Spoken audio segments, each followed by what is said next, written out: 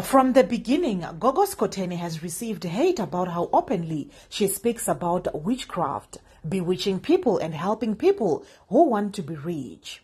As much as the famous Sangomas have warned ladies and gentlemen about ukuthwala, people, mostly men, using muti and snakes to earn riches, ladies still want a piece of that pie with all the dangers it comes with.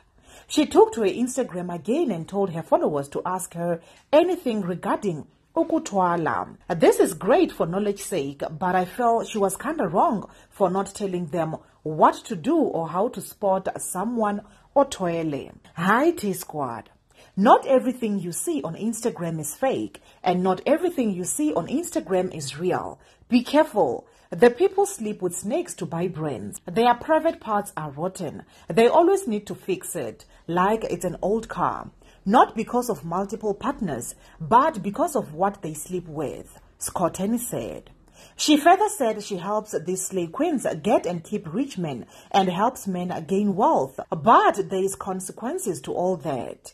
She added that using a condom does not block spirits, they go through it. When asked by one follower to share how they can spot someone or thwala or to avoid them, this is what she said. Honestly, I won't be able to share that because I would be exposing my clients, and said some of our friends bathwele ngati.